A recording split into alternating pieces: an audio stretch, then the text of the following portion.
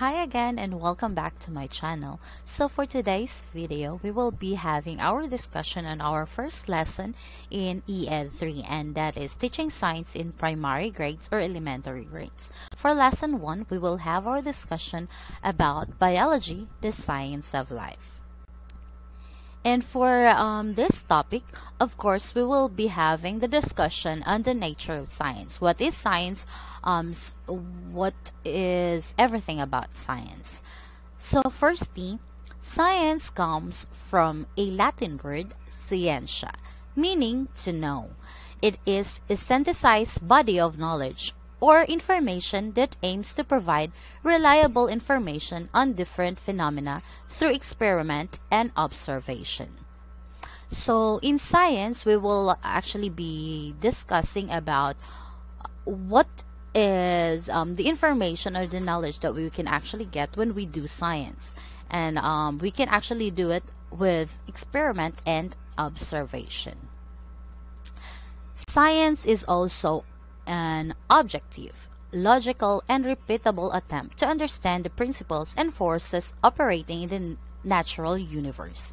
So good science is not dogmatic, but should be viewed as an ongoing process of testing and evaluation. So when we say science, it is more an objective part, wherein everything that is actually going on our natural environment or natural universe are being explained by science.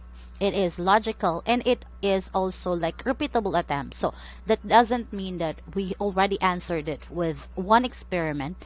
We will also be doing it again and again until we are able to prove that it is actually the fact or the true reason for that particular happening. So the very nature of science requiring its conclusion to be based on evidences limits to its range of applications. Questions that do not lead to testable hypotheses are outside the domain of science. Thus, science cannot answer all categories of question.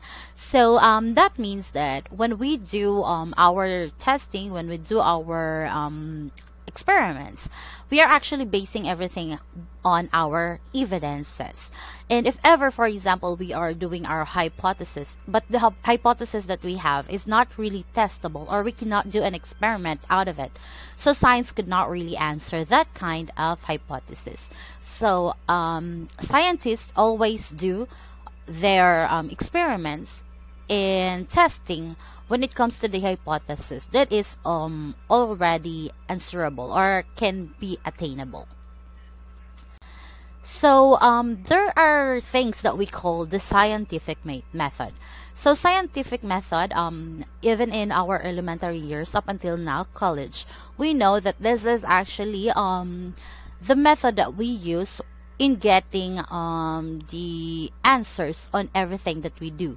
So scientific method is a process of or sequences of activities undertaken to gather information and to come to conclusions about the natural world.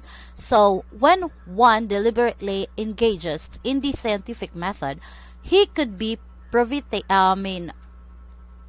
motivated by mere curiosity or by just the need to know about the event or by the subject of his interest. So for example, anyone can actually use scientific method in getting the answers of their questions. Most likely these questions are based on their curiosity on what is actually the beginning of this, like for example a thing or a happening. So they use this scientific method. So he could also be driven by his desire to produce material that will be a source of economic gains. Making observations and gathering knowledge about a phenomenon, initial observation, recognition of a problem and defining it, further observation and expanding knowledge. So sometimes scientific method is also used by people or individual who wanted to gain something out of it, like economic gains. For example, when they do it, they use this method. First and foremost, observation or making observation, and then gathering the knowledge about that phenomenon, And then they will have initial observation, recognition of a problem, and then defining it. And then furthermore, they will do another observation and expanding the knowledge. So this is the steps of scientific method. As you can see, first and foremost, that's observation, then questions, and then hypothesis, results, and then conclusion. So observation, of course, when you do a scientific method, or when you use scientific method, you will actually be doing observations around you, or the things that you're actually curious about. So that in that way you will have questions. What is this type of phenomenon? Why is this happening? So like that kind of question. And then you will formulate your own hypothesis or answer to that question. But for you to be able to prove that hypothesis, you need to do an experiment, and then you will get your result out of it. Once you have your result, then you can conclude if your hypothesis is actually correct, or if your hypothesis is incorrect. So we use this careful observation.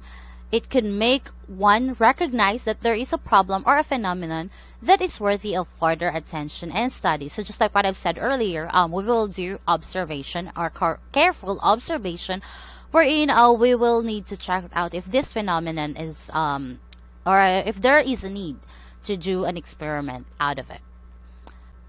The next is formulation of a hypothesis. Just like what I've said earlier, when you already have those observation, you will actually get a question out of it, and then you will be formulating hypothesis. Next is testing of hypothesis. In testing the hypothesis, this is called experimentation and conduct of further observations. So in studies or research studies, this is called the actual checking of information, like engaging to the participants, engaging to their experiences on what are the things that is actually happening. Or in scientific method, like in observation, if this is like a thing, this will be the time that we will be actually having, like in this one is the sample, and then the other one will be the sample that we will be doing the experiment. So that's how it is being tested. And then next is models or representation of the actual object. It can be used in experimentation. This could be done through computer simulation or use of laboratory animals. So this is like the model that we are currently using when we do experimentations. Then next will be drawing of conclusion. So in drawing of conclusion, of course, this will be the time that we are able to gather all the information and data we needed, and then based on the result, we will have our conclusion analysis if the hypothesis is actually supported or if not. And then after that, a conclusion is the end. For us to know what is the conclusion, of course, the conclusion is the answer to the problem and based on a supported hypothesis. So this is a progressive process such that the conclusion of one experiment can lead to the hypothesis for another experiment. So usually, scientific method or doing a research is actually not just for one answer. When we already have a conclusion, another study will actually come out of it from that hypothesis. Okay. All right. So that is actually the end of this study for this part 1, since the lesson 1 of this topic is really kind of long. So I've decided to do it 2 parts. So this is the part 1, and then the other part will be discussed again later on. So wait for that.